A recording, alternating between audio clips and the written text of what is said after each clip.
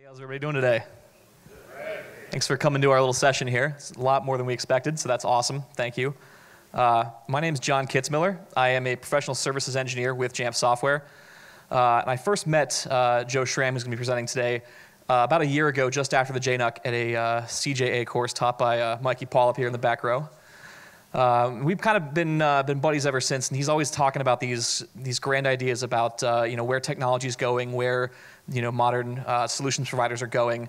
And I wanted to bring him to the JNUC to have him talk about that with you guys, because I think he's got a lot of great ideas.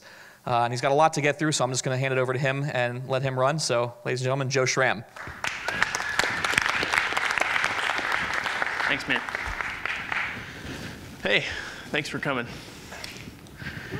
So, this is what we're going to talk about. I'm going to talk about myself. I'm going to talk about a concept that I like to call the new frontier. And I'm going to talk about some of the work about what we've been doing in our shop to do that. So, I'm Joe.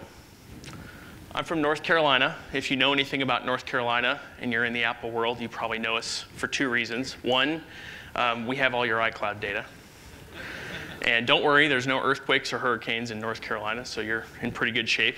The other thing about North Carolina is we've got an area called the Research Triangle. Back in the 1950s, our state government did an investment that encouraged IBM and other companies to come and build this little tech zone in what was a primarily manufacturing and textile-driven state. So today we've got IBM, Lenovo, Cisco, BASF, and lots of others. The other thing we have is a lot of basketball, because we've got Duke, Chapel Hill, NC State. Everybody talks about basketball. It's like the obsession. This is downtown Raleigh. And in downtown Raleigh, we've got Red Hat, Citrix, and also my firm, Sparktivity, although that is not to scale. This is my team. This is our core team. And when we started our shop in 2009, we decided we were going to do some things a little bit differently. Our team has a background in design, advertising, applied mathematics, professional photography, journalism, and a nonprofit background as well. And we decided we were going to start targeting certain types of clients: professional service firms, nonprofits. We do a little bit of government stuff. But besides those non-IT backgrounds, we also, my business partner and I had some VAR experience, and we had worked internal IT.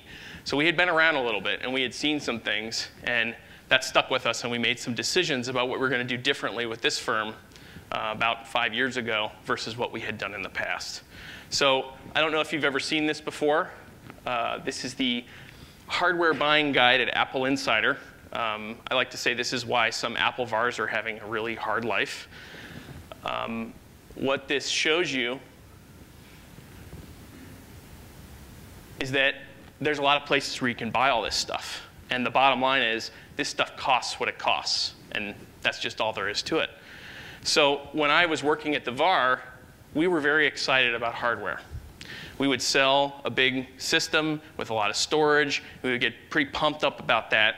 And what I saw us doing was giving away our expertise, giving away our know-how about how to actually implement that stuff successfully and help a business. And when I realized we were more excited about something with 10% profit margin than we were about something with 30% profit margin, I decided that something had to change. So at Sparktivity, we decided to flip this around and decide that expertise is more important than equipment. So we believe this can't be bought at Amazon. We believe that we're a professional services firm. That's how we talk about ourselves. So I like to say, when you get in that conversation with clients about hardware, I made this joke last night to a couple Canadians, and they didn't know what I was talking about, but it's the I'm not going to pay a lot for this muffler conversation, right? So I figured when we started the firm, we would lead with knowledge. We would pass the gear through at cost. We would be high touch. We would be white glove. We'd give great service. And I figured, 2009, we'd ride the wave of Apple popularity. A lot of people are switching. I figured we'd be doing a lot of OS X, OS X server, mobility stuff, and we'd be helping these businesses make the switch. The other thing is I had this vague idea that my design background might be useful in those particular industries, and that it might be useful in our own marketing materials, but I couldn't really think about it very much more past that. And we were busy in the first couple years. We had a lot of those traditional clients switching. We had some Mac first shops as well that we were also helping out. But in January 2010, something big happened that made me rethink our entire business and what we were doing. You may have seen that. For some reason before that, I got that the iPhone was a thing. It was an important thing. It was a peripheral. I was thinking about it kind of like in an iTunes, an iPod kind of way. But I didn't see it as this harbinger for this big change that was coming. And the first time I used an iPad, that became crystal clear. So then it's like, what do we do about that? So this idea of the new frontier. I want to back up for just a second. Way back, about 50 years back. I had a slide for basketball, but actually I don't know anything about basketball or sports. The thing that I know about is politics. That's what I spend my time following. Lots of interesting things going on with that these days. And in a story from politics, this is John F. Kennedy at his 1960 acceptance speech at the Democratic National Convention. And he had a slogan in his speech that he used to inspire America to support him in the ideas that he was going after. And in his speech, he said, "We stand today on the edge of a new frontier. The frontier of the 1960s, the frontier of unknown opportunities and perils, the frontier of unfulfilled hopes and unfulfilled dreams. Beyond that frontier is an uncharted area of science and space, of unsolved problems of peace and war, unconquered problems of ignorance and prejudice, unanswered questions of poverty and surplus." And what he meant was that things were changing, that the new was taking over from the old, that people were going to be more at the center of power and what's going on, that society is changing, that big risks are being taken and big advances are being made. So, you know, that's what that meant at that particular time in history. And, you know, if we fast forward back to the recent now, what was happening in our firm around 2010 was we were seeing that all this stuff was going on. We were getting psyched about a lot of new things that were happening, and we felt like things were making a turn towards something new, but we couldn't quite articulate what that was. So in the tech sector alone, I knew that things were changing, but I also knew that things were changing culturally, kind of underneath, a layer underneath just that tech part. You know, we knew that the iPad and the iPhone had a lot to do with that, and were a big part of that. And one day on a whim, I was in a client meeting describing this, and I just threw out the term new frontier. And at our firm, after that, that totally stuck. And we just use that all the time as like an internal term. And then we start catching ourselves in client meetings, realizing that people don't know what we're talking about. So we have to kind of back up and explain what that is. It's not just the tech, it's not just the culture, it's business norms, it's how people work together. There's a lot of things changing right now. We all know it, we all see it. And like I said, it was hard to define. It was a gut feeling. But when I saw this, I knew that this was part of it. So what does that mean for 2010? Here's my best shot at defining what that is. Sometimes it's hard to define an era when you're in the middle of it. So this is loose, and I don't exactly know how to call it. But you know, this new frontier, it's an era where efficiency and resource stewardship are valued over the inertia of existing methods. This is HP's Moonshot server project, which is a response to Facebook's Open Compute and OpenStack project. You know, HP was directly challenged in what they were doing, and they had to respond with a new way of thinking about things. The new frontier now is where people-first design is not just an advantage, it's a market differentiator for vertical disruption. It's a place where self-organized employees can build a successful company without a manager in the building. It's a place and time where a common interest can pull people together, pull their resources together in a way that was not possible before, where sharing work and providing open access to information leads to a stronger ecosystem. It's also a place where people with big ideas don't have to wait for intermediaries. They can just do the thing that they want to do. And where a tight cycle of innovation followed by iteration can lead to a totally new economy. So these are the attributes we started watching out for, the things that we call new frontier in my shop.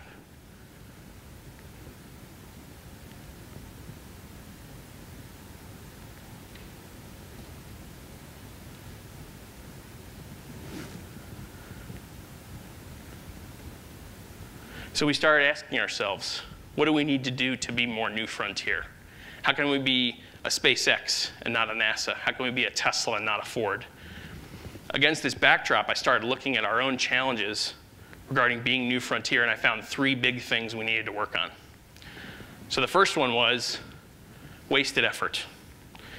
My business partner and I, at this point in time, there was only the 2 of us, and we were working our butts off with all the client work, and this was not cutting it as far as a strategy for how to deal with this problem. So I was at an ACN Channel Camp event in 2010, and I saw a demo of the Casper Suite, and I realized that not only was it best practice, this would totally free us up. It would be the answer to what we needed to do. And at that point, I was only thinking about us and what our needs were, but I can say for sure what I think everybody here knows is that it does free up your time to get your life back. So that actually helped us a lot. We were able to delay new hires for about a year, and our revenue and our profit was still going up, even though we didn't have more overhead. So I like to say this is the first essential thing I learned from JAMF Software, which is the power of automation that actually directly helped us solve that problem of wasted effort. So the other thing was our current historical offering. So it turns out that focusing on traditional Mac shops and trying to help PC shops turn towards the Mac wasn't quite the whole answer. Yes, there are firms making that turn, and we were doing that work, but we realized that we were struggling to provide value in a different kind of environment, an environment that lacks a traditional business structure, an environment full of younger employees who have grown up with this technology or who are skeptical that we have any value to provide whatsoever. That happens. So I can tell you that as a solutions provider, we can't sell fear. We can't say, don't do X, Y, or Z without us, because otherwise something bad will happen.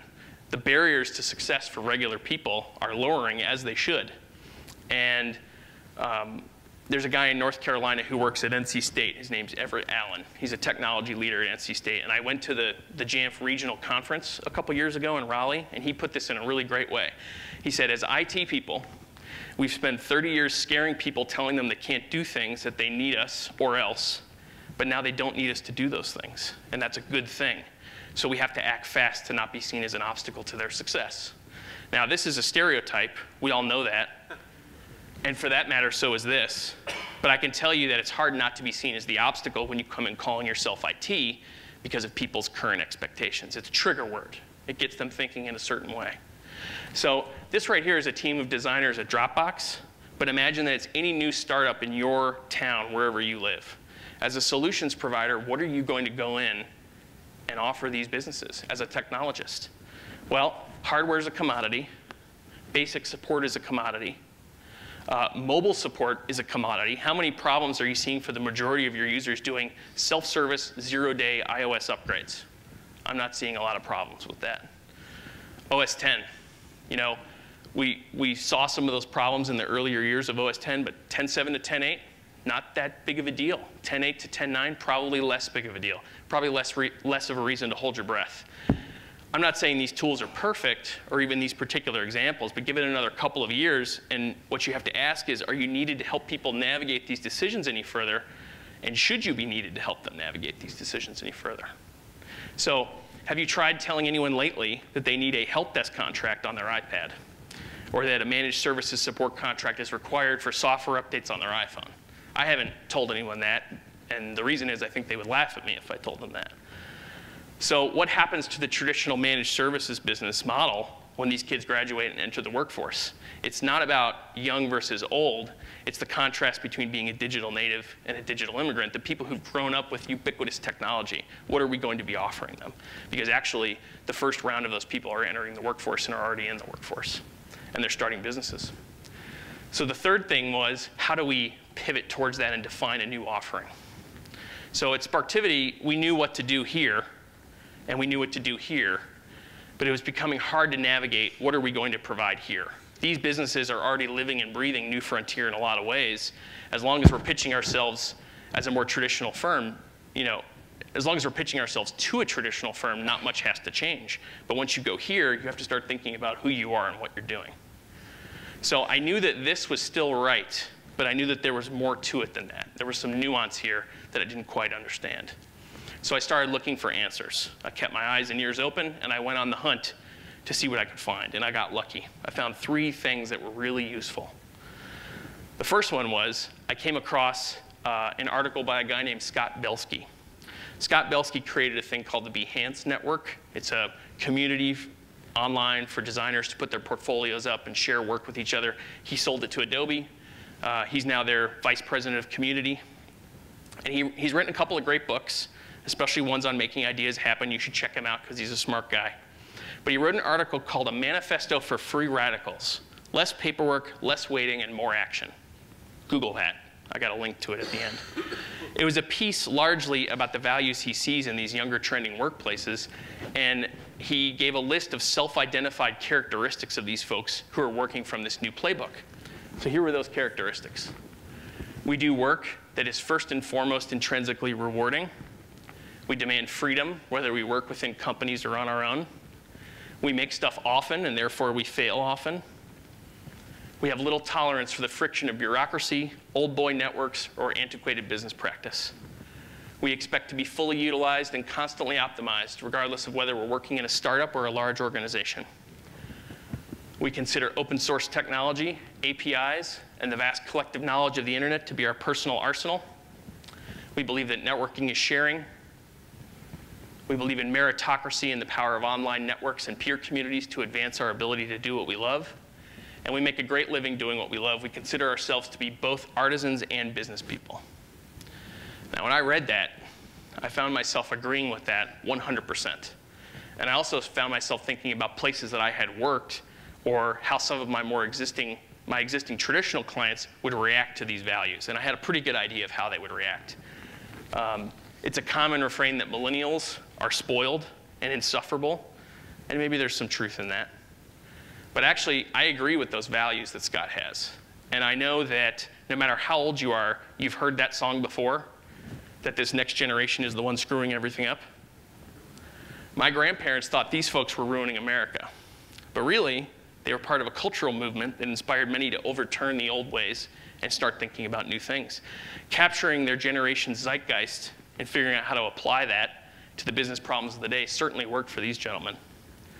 And in fact, that generation's changing social norms are a huge reason why the personal computer industry started in the first place.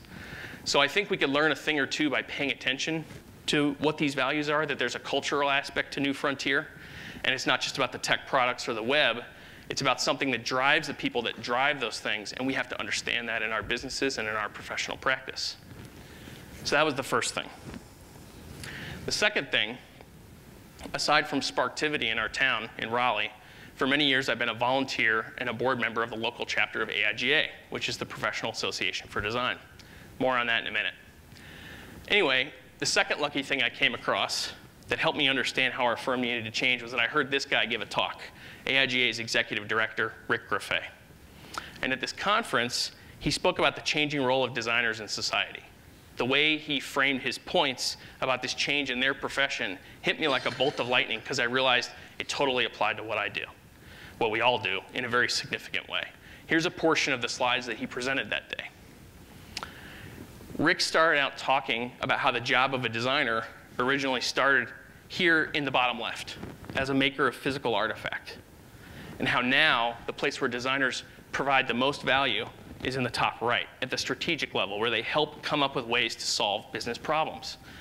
And designers are navigating that change in focus over the duration and the distance of their careers. Attributes of a modern designer that he presented, those are very much in line with what Scott was talking about. Here's another way to look at that journey. As a designer matures, their ability to provide return on investment to their clients looks like this. Yes, they're doing styling at the beginning, but they're solving problems, and then they're moving on to actually help design the business itself and how it should work. Another thing the designer brings in the value to business is strategic thinking combined with empathy, plus the ability to communicate those concepts clearly. So what a designer does now isn't just about objects, it's about systems, ecosystems, and about culture too. Design thinking is the term that this profession uses to talk about this process of solving problems. It's the difference between what you do and how you do it. I blew this one up because this is detail on what that process looks like. You should Google this and check it out. There's a great documentary about it as well that came out last year. By the way, they funded that documentary on Kickstarter. And the last thing he talked about is that a big goal of the profession at this point was to help designers move from the edges of society and business to the center, where important things are happening, where decisions are made. And if you think about a traditional business, you know, there's finance people there, there's legal people, there's sales. They're all providing input on strategy.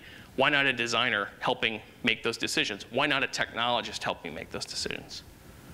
So there was one more takeaway here that I found really valuable was this demonstrate value by doing valuable things. I'm going to come back to that. And the last thing he talked about was that the end product is one thing, but the content and the context over time is what creates an experience. And we're going to come back to that too. He also talked about how open access to information and collaboration with communities that are based on access to exclusive knowledge, they're being disrupted. You know, here's exclusive knowledge, here's exclusive products, and here's a store where you can get both of those things at the same time. So the answer to combating that is to switch our way of working to something that cannot be commoditized, something that integrates what we're already doing without realizing it, and which repositions us to lead with a new value proposition. So what does all this design stuff have to do with us, with being a new frontier type consultant or integrator? I think there's something very important to be learned here, which is that how we think about ourselves matters, how we shift what we're providing to our clients, what it's like to take a journey from the edge of the business conversation to the center of the business conversation, to move away from a focus on artifact and move to a focus on strategic value. And this experience piece is a big deal. So the truth is, in a way, design and technology these days are two sides of the same coin. They're about problem solving in complex environments. As a solutions provider, I'm required to create value by integrating business goals and implementation requirements into a people-first solution. That's what I do, complex problem solving. It's the fundamental skill set of a designer. There's a continuity there between that work and the way I was trained in design school, and that's why I call myself a systems designer. Here's another way of looking at those two approaches. As a group of technology professionals, we've been living on the left for a very long time to great effect. But if you're in this room, my guess is you have some taste and that you actually value design, right? So the question is, what can we learn from the other side of the coin here and apply to our own practice? Here's a very quick example that's fresh in everyone's mind. How's this experience going these days? And is that a traditional design problem, or is it a traditional technology problem? Or is it a positioning problem? What kind of experience are people having with this right now?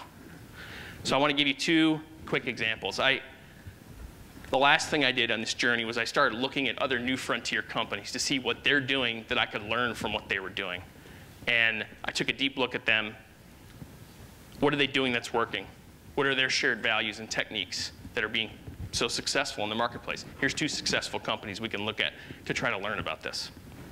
So not to put too fine a point on it, but when you're competing in a market where the other guy is trying to rip you off or is giving away something that could be compared with part of what you do, how do you respond to that? You fight back by creating an experience for your clients, something that cannot be commoditized. So let's look at these two firms as experience-driven firms. Let's start with Apple. As Steve famously said, design isn't just what it looks like, it's how it works. Apple's been talking about this intersection of technology and what they call the liberal arts for many years. It's a big part of their brand. You may have seen this slide before in a Steve keynote. It's also a metaphor we use in our own hiring process. So let's map this experience. Form plus content plus context over time equals experience. Form is color. Form is style. Form is fit and finish. Form is craftsmanship. Content is what rides inside. Games, photos, music, movies, just about anything at this point. Context is actually the core idea behind iOS 7. If you've read anything about their thinking, the big long article that was in Bloomberg Business Week, adding context to iOS 7 via transparency, enhanced sense of place and depth was the original design prompt for doing that work. Context is designing for where I am right now. It's on the lock screen, it's on the home screen, it's on any screen. Context is I'm opening this product for the very first time. What am I going to see? What does that look like? And all that leads to an experience, a moment, an emotion. If you haven't seen this video yet I'm about to show, take a look at it. It's Apple's thinking on experience design right from Johnny Ive.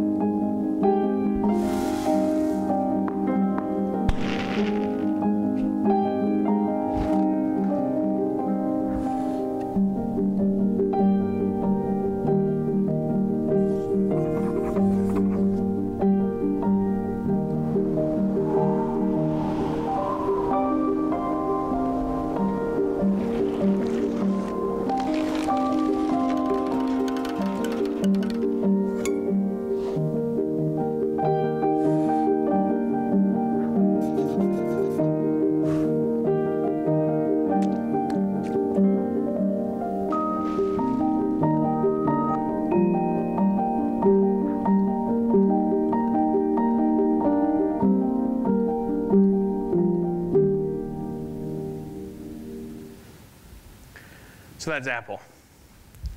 What about JAMF? Same formula. Let's go through a story that should be familiar to every person in this room if you've used the Casper Suite.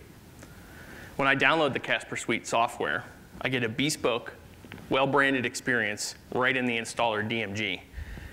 When I'm in this folder, where am I right now? I'm clearly in the world of JAMF. What happens sometime later, maybe a couple weeks, is this shows up in my mailbox. Now, the copy on here could be totally framing everything around the purchase of software, but that's not what it talks about. Instead, it talks about the fact that I'm now part of a community called JAMF Nation. Then, I get invited to signal to other people that I'm part of this community. That's an artifact.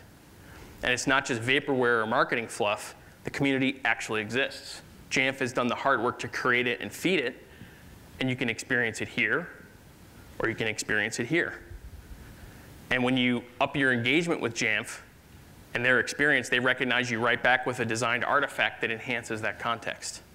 Hell, they even do it internally, not just with their customers, but with their own employees. If you don't know, ask your account manager what JAMF Week is, which just concluded. So it makes you ask yourself, is the vaunted jumpstart a revenue thing? Or is it to ensure that customers get the best possible experience, the best possible value from this product? Who else in this vertical would stick to their guns like that? Is JAMF a software company? Or are they selling something that no one else in their vertical can offer or would even try to offer? I think the fact that we're here actually tells us the answer to that. This is not a warehouse that we're having this meeting in. So they're fighting off and beating larger competitors and huge megacorps who can't muster an ounce of the loyalty on display here this week. I think we need to pay attention to JAMF as a company because we can learn a lot from how they actually run their business, not just the products.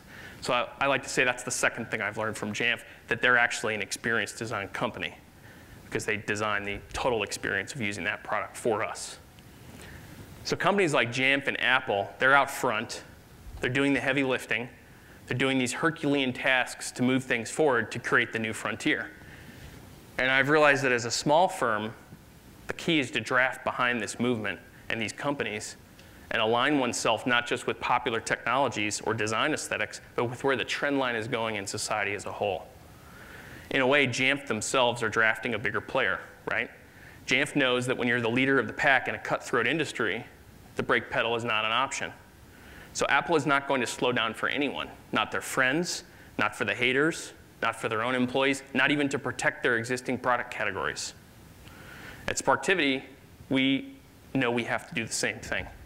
When you know you're on the bike behind the semi, you understand that the folks you're drafting don't owe you anything and that that truck is not slowing down for you. You've got to make yourself aerodynamic. You've got to find the sweet spot. You've got to pay attention so you don't get squished. So how do we live this? Well, there are many things I've picked up along the way in the last couple of years, but those three things have been great touchstones in figuring out what to do next. It turns out that succeeding in business today means that you're all likely doing some new frontier things. So the question is, how do we tune up and keep improving ourselves? How do we draft properly? Here's what we've been doing. On the point of culture first, our company, we've realized, is a designed experience for our staff as well as our clients, and we have to actually do both of those things at the same time, and that is really hard. We have to think about how we work with and treat our own people, otherwise we can't recruit good people, or those people won't stick around. We've got to absolutely live this in our own tools and processes, because if we don't, our team doesn't believe in what they're recommending, and our clients can tell. As trusted advisors, we also have realized we have an ethical obligation to consider guiding our clients toward better solutions that displace our own current offerings. That's a big deal. And when we feel like these things are too hard, we have to dig deep and find out why they're too hard. Is that because we have the wrong people that we're working with? Is it because there's something about ourselves that we have to look at? At our firm, we've systematically adopted new frontier tools across our entire business, all the way from Google Apps and Evernote for collaboration, all the way down to Xero, Basecamp, and Google App Engine to replace our prior use of QuickBooks Daylight and FileMaker Pro. On the production side, the day I found out about the JAMF Cloud offering, I signed us up immediately. We made the jump from getting about a dozen JSSs live, and our legacy self-hosted JSS will be retired within the year. We were excited about the JAMF Cloud because we're always on the latest and greatest. We don't have to spend any time maintaining that infrastructure. And we know that we get this kind of one call does it all experience with JAMF when we call our account manager. So we've got a lot of those running. We also use Forget Computers Device Scout as a product dashboard across all the JSSs. And I'm also pleased to encourage you to check out Transpack, which is a new packaging service from my pal Paul Suh, and we're users of that as well.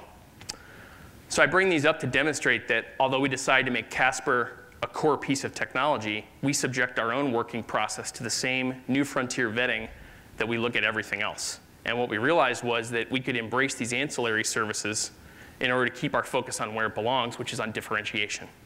Instead of managing a JSS or multiple JSSs, we can focus on giving our clients a great experience. That's a piece of work I don't need to be doing anymore, right? And there's other products too. There's lots of great things out there that can augment your Casper Suite so that you can change your workflow. Alan Hancock's got Watchman monitoring, that's great. Forget Computers also has Robot Cloud. Check these things out, look at the costs, consider what you could do with an extra 2, 5, or 10 hours a month on your own marketing, on the experience that you're providing to your clients. So what's our strategy right now at our firm? Well, we've decided to head where the complexity is. And it turns out that that's not technology per se, it's people. It's their passions. It's the clients that we work for. What are the things that they actually care about? Because I can tell you that making sure their email server is up to date is a good government thing that they don't necessarily care about. They care about something else. They care about the thing that they started their business for, or the thing they get up in the morning to go to work for. How can we be part of making that thing that they care about happen? So in general, in the past, we have not been invited into offering an opinion or solution about the core problem that any of our clients are working on.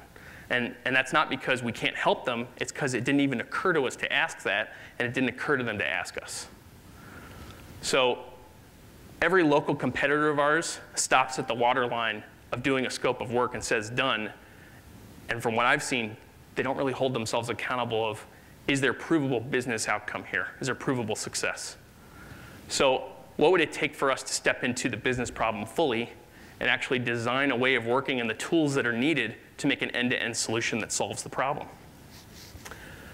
You know, we have to modify the way we talk about our work and what our goals are. And then the question is, will our clients be more responsive to a different way of working? This is a concept we've been using in a lot of our client conversations lately, is to try to highlight that, yes, there's a part of what we do that's infrastructure, but in order for them to do their best possible work, there's more factors at play here than just the technology. There's the workflow, there's their own internal culture. You know, Apple talks a lot about you can't use technology to solve human problems. The iPad is designed to be a user-focused device. You can't lock it down, that's by design. So if you've got a reason that's driving you toward wanting to do that, that's a culture problem, not a technology problem, right? So we're giving this advice now in a way that we weren't giving before, and we're trying to provide them solutions at actually every tier of what's up there. So some other specific ideas we've been working on. We know that a lot of businesses want to remove waste and improve efficiency, so we can consult with them on workflow improvements using new frontier tools and actually help them through that process. We also know that every business has content that they're, and a message that they're trying to get out to their own team or their own clients, and we can consult and partner with other companies to develop that and then actually help them distribute and send that content out. These are just other ideas we've been working with. So we've kind of realized we can offer experiences, we can offer integrated solutions, and we can maybe even offer our own products to our clients. One of the other things that we've done to actually live it is we've updated all of our branding and messaging. We updated our site, our marketing materials to talk about our positioning in this new way, and the response has been overwhelmingly positive. People are asking us what we do because they can't figure it out, and that gives us the opportunity to give them that answer right from the get-go and reset the expectation that they would have come into the relationship with about some legacy idea of what technology and IT are. So another point to make is we've put our people first. There's no logos on here of other products and other companies. Expertise above all else. So then the question comes, is there still an opportunity to sell traditional managed services contracts? I think for desktops, maybe there is for a little while. I think for on-premise servers and infrastructure, which is also really just about downtime responsiveness, there is for a little while longer. But I think if you're in that business, you should double check whether that's actually what's best for the client or whether that's just your own model. For managing a client's cloud-hosted services or software as a service, yes, I think there is an opportunity there to provide some value. But the profit is very, very thin, and usually it's only useful in aggregate as recurring revenue or as part of a more meaningful consulting opportunity. So there are some things we have to do to start chipping away at the reputation of IT, the negative reputation of IT. We have to be enablers. We have to find a way to say yes instead of no as often as we possibly can. We have to confound those initial dismal expectations of what IT is in a lot of the business world and deliver a delightful experience that leaves people totally disoriented because it's the only way to reset those legacy expectations. We have to avoid the use of trigger language, behaviors, and old procedures that make people think we're here to do command and control. Apple's already trying to tell us that. What do we have to do in our own professional practice to adapt to that? The last thing is that self-service is our first and best option for everyone. We will inconvenience ourselves at our firm in order to provide a self-service experience to clients.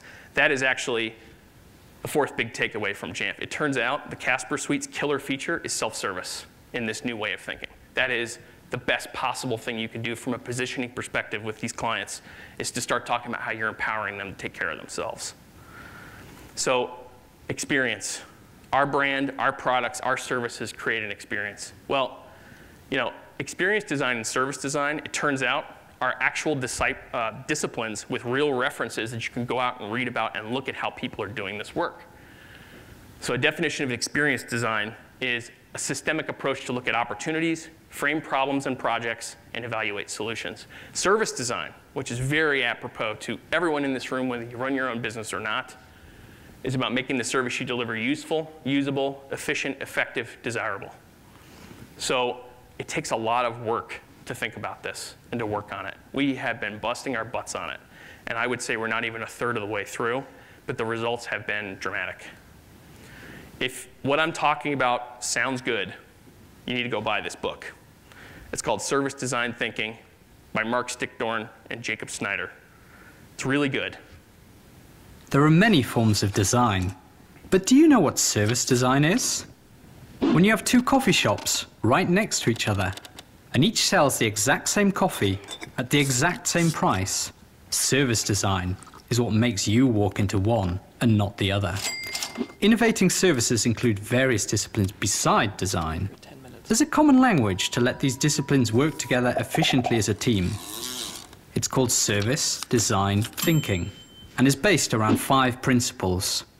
First of all, service design should be user-centered, so services are experienced through the customer's eyes. It should also be co-creative to ensure that all stakeholders are included in the process. Hello. Sequencing visualizes services as interrelated actions, and evidencing makes them tangible. Finally, service design should be holistic, so the entire environment of a service is considered. Service designers use many tools, like stakeholder maps, personas, customer journey maps, cultural probes, storyboards, service prototypes, service blueprints, and many, many more. There's a new book about these tools and how they can help you design better services. This is service design thinking. One good thing about this is they also give you these great tools and a lot of downloadable resources you can use and just start workshopping through what you're already doing in your own shop, how you're helping your own clients, internal or external. It's really, really useful to help you start thinking about these things and map a way forward. So I didn't feel like I could stand up here and talk about this without showing you some proof of what's been happening in our business since we started doing this. Remember that line about demonstrating value by doing valuable things? This client of ours, Women Care Global, it's a global nonprofit providing training and resources around women's health and family planning to medical professionals worldwide. They're an existing client with a managed services and support retainer, and we fell totally backwards into a really cool project with them just by, again, starting to ask questions about what it is they're doing in their work and where we could potentially help. They were really surprised that we asked that we were even interested, and they questioned whether we could play a role in their line of business work as well as their back of house work. So this is the cool JAMF conference map. There's not many red dots here, but we're going to add a couple. So this is Kisumu, Kenya, and Johannesburg, South Africa. The project that WCG brought to us was that they were doing field work in these countries researching medical outcomes. And what field work means is that somebody gets on a motorcycle and goes out in the middle of nowhere where there's no power and no internet for 2 days at a time, going around to little community clinics trying to gather data about what's happening, what's working, what's not working.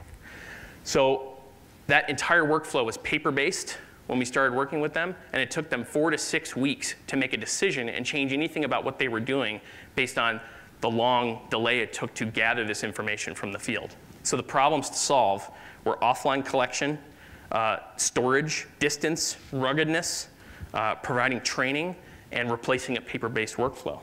So we chomped right onto this. We dug in, we got into the messy human side of the problem, and we ended up doing a complete end-to-end solution in a way we have never done before. After understanding the business problem, we found a way. We found this really great tool called iForm Builder. It's a clipboard replacement product that stores all its collected data in a cloud-hosted database, but it will cache it locally on the device until it has an internet connection. They have a web-based form design tools and JavaScript capability for us to create all the form logic. We brought in a form designer, somebody who actually does that for a living. And when each new record is uploaded, it captures the GPS coordinates so the project admins can see pin drops for where every single record is. The product had open access to the data via JSON, XML, and RSS, so that's a new frontier criteria that we looked at. And what that let us do was build reporting on top of that using a product called Clipfolio to create reporting and dashboarding that updates in real time. It also let us create PDF-based email reports that we sent out on a recurring schedule to the project admins. So Sparktivity, we procured the iPads, custom provisioned them with Apple Configurator, enrolled them in our JSS, shipped them to the field staff before the app was done being developed. And then by the time the iPads had cleared customs 4 weeks later, we had our customized app ready to go in self-service and ready to be distributed. On Power Up, this is what an end user saw. Put in their Exchange password, they're getting the prompt about installing iForm, and this is a little training video that we put together that kind of shows how you do it. You know, there's pick lists, some of these built-in iOS widgets, free text writing areas. So these pics here are from a conference of doctors and nurses in Kisumu. And what they're doing is getting together to talk about how they're going to improve this data collection, how to improve medical outcomes in these rural areas. So our project lead on the client side, a woman named Mary Fierstead from WCG, she presented on how the system would work. She brought in 5 new staffers to receive training. And over 2 days of training, Sparktivity, we Skyped in.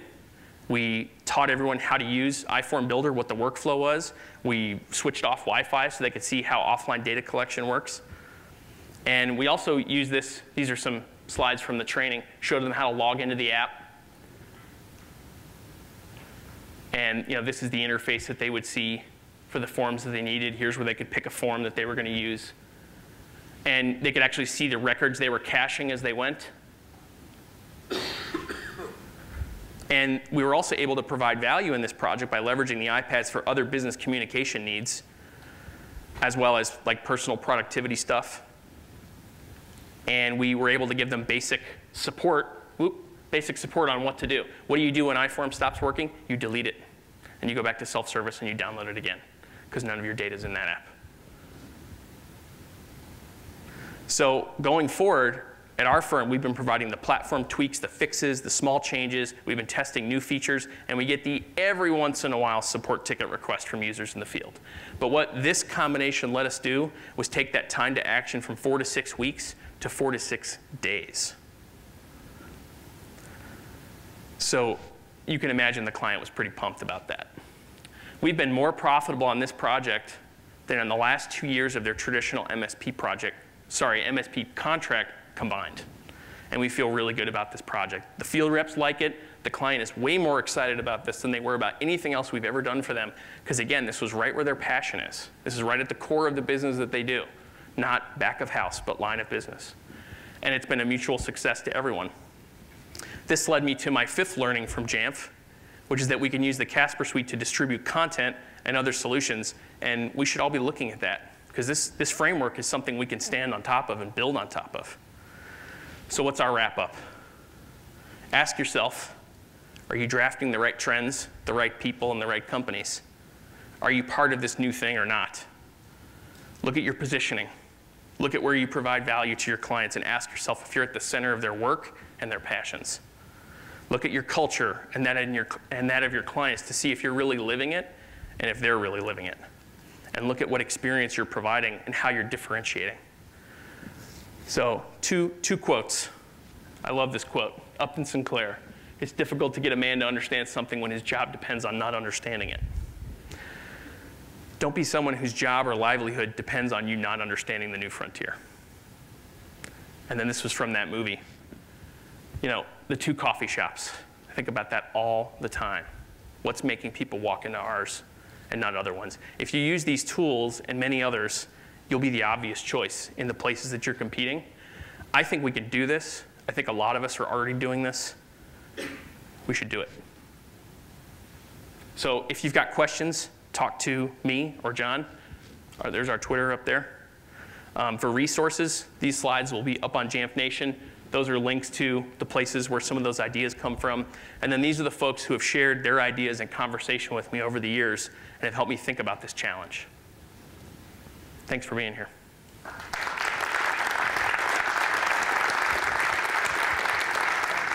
So, yeah, do we have any questions?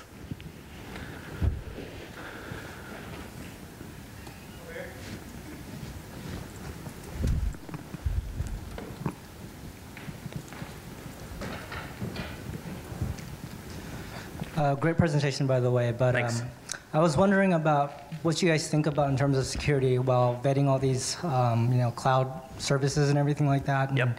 And, in terms of partnering with them, some of them drop off. So how do you guys account for things like that happening where things seem so dynamic and you really don't have control over it? That's a great question. So we definitely take a look at those track records and those things that happen with different companies like Dropbox and their vulnerability issues.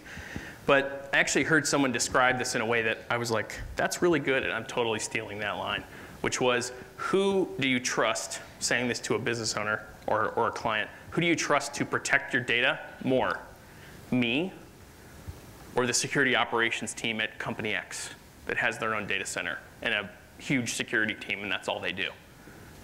Do we trust that server that we're running in-house in our own network that's not physically secured, that's inside a closet? Or do we trust a data center with biometric security and all kinds of other things?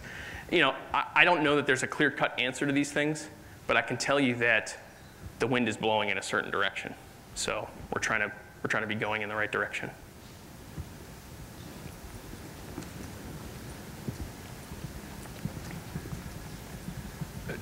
You had Sean Costello listed as one of your people. He just was elected to the ASMC Board of Directors, which I've been serving on for 5 years. And I don't know if you knew that, but that's a really cool thing for him. And also, he's a great guy. 15 years ago, Alan Hancock was actually one of my employees. So very good. But you said there's a lot of higher level thinking in your presentation here, but I want to drill down to one thing on a practical level. You said you discovered Casper at an ACN event in 2010. I did. And can you talk, and you said, hey, after that we could delay hiring and we could automate a lot of things for your clients. Can you give us some specific examples of what your workflow was and what kind of clients you were dealing with at that time and how you implemented Casper and specifically what you did with those clients to change that workflow for you that had a measurable improvement on your business?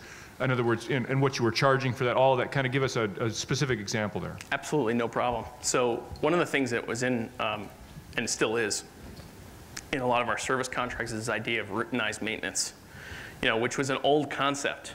And like I talked about, I had worked at a VAR, my business partner had worked in internal IT. We had these things that we had kind of brought with us, and we didn't realize till a couple of years in, wait a minute, why are we doing this? Is there value here?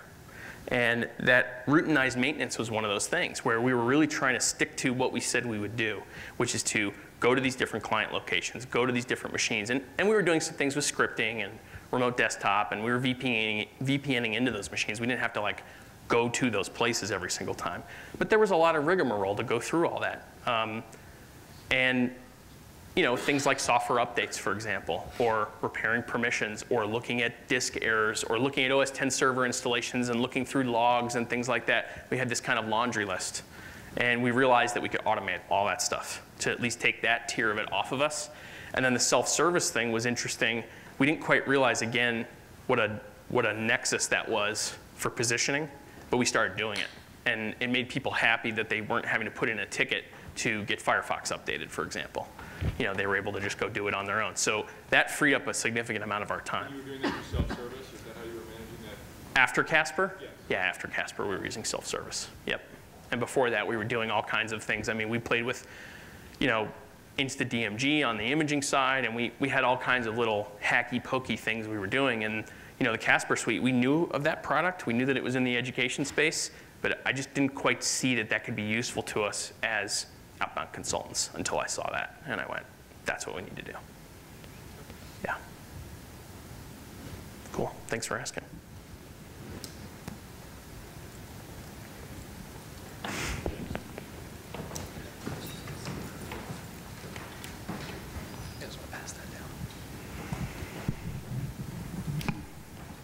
So my question isn't really about your presentation, but the iPads. Do you have any good end user after the training fact for that?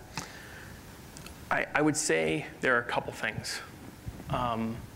One is just that metric of no support tickets. I mean, in 2 years there have been, or about 20 months, I think there have been 3 tickets in, which were really more about application problems with iForm and synchronization than they were about the iPad. So I think that's a big success. But you know, it's funny, you go into that type of a situation working halfway across the world with a lot of ideas of what you think is going to happen. There's a quote from William Gibson, the writer. He says, the future's already here, it's just not evenly distributed. You know, I thought that the future was less distributed there than it actually turns out that it was. So the folks that we were training were on BlackBerries. They were doing stuff already. I thought we had a larger gap to cover, and that's because of my own ignorance, not because of reality. So the fact that we were able to have some camaraderie and fellowship there as we did that work and just make a connection, that was, I think that's a big success for us. So.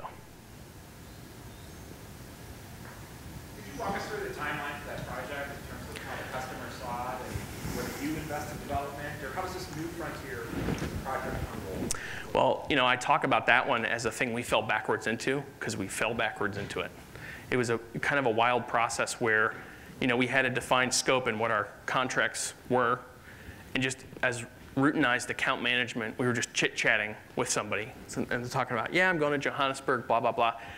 And then it just sort of came out. And there's this thing, I think, where when you help people solve their problems, they start giving you more problems, right? Which is good.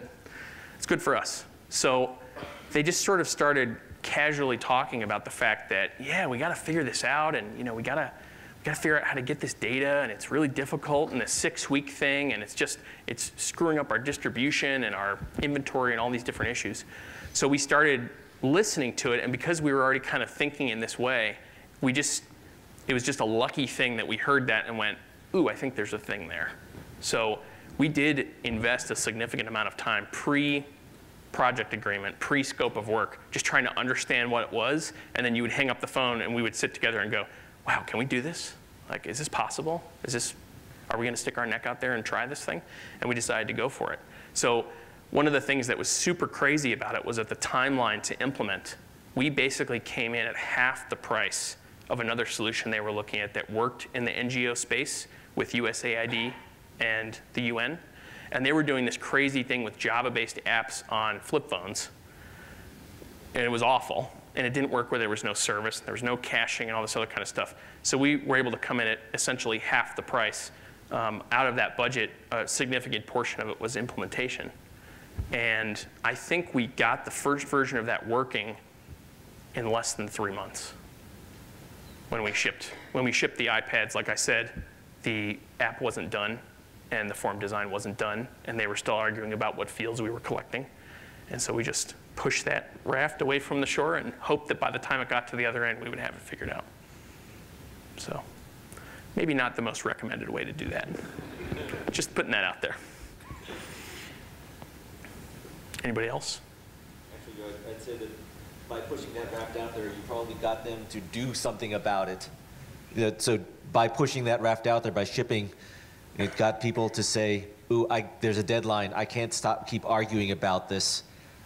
I got to make a decision. That was useful. We redesigned half the form logic about halfway through the project when the project admins started to understand that with a relational database, you don't have to relist every single field on every single form. So they needed some education, and we took them through that. There's one in the back there.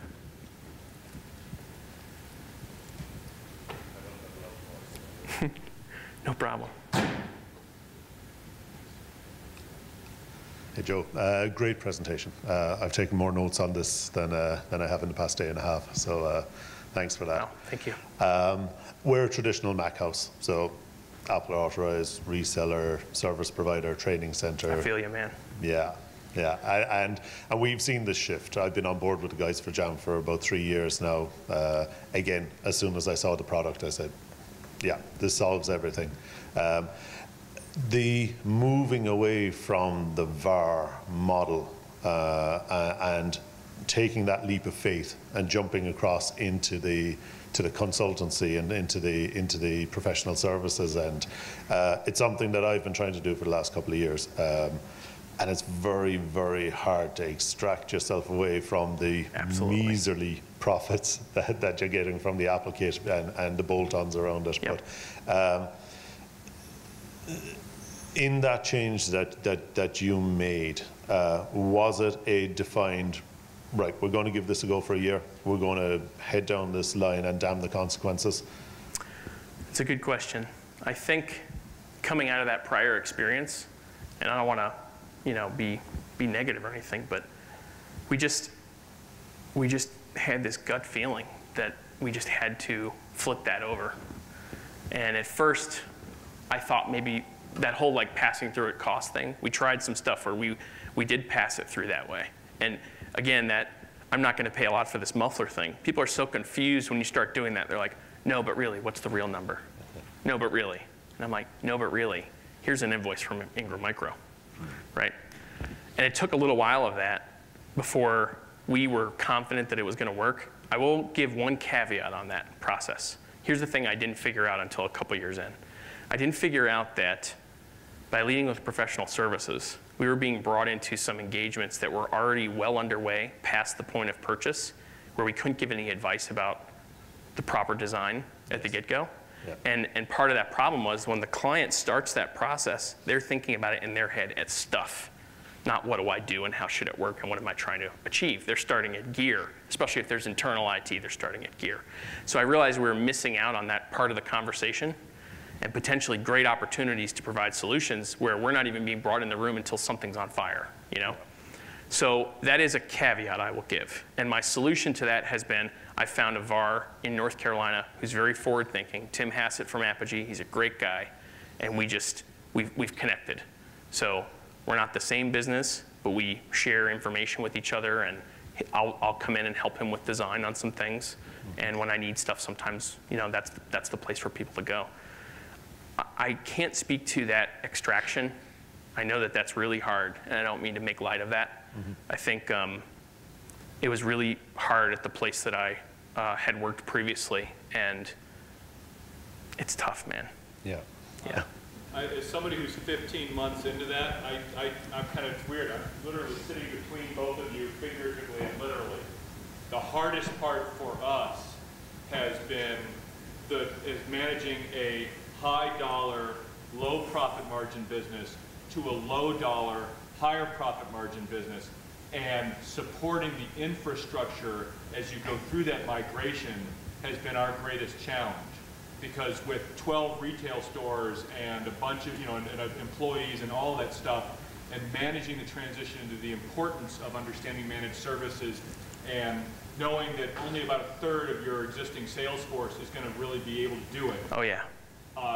That's really the hardest part for us has been the intellectual portion of wrapping our heads around it and making sure that we do it in a way that doesn't drive both divisions of the company into the ditch first. And we got lucky because we got a fresh start. But to that point, I feel like it took me 2 years to just shake it off a little bit. I don't doubt it. Yeah. So guys, that's our time. We got to make some room for the next session, but thank you so much for coming. Thank you. If you have more questions for Joe or myself, we'll be around the rest of the conference. Please just grab us and start asking away. Thank you.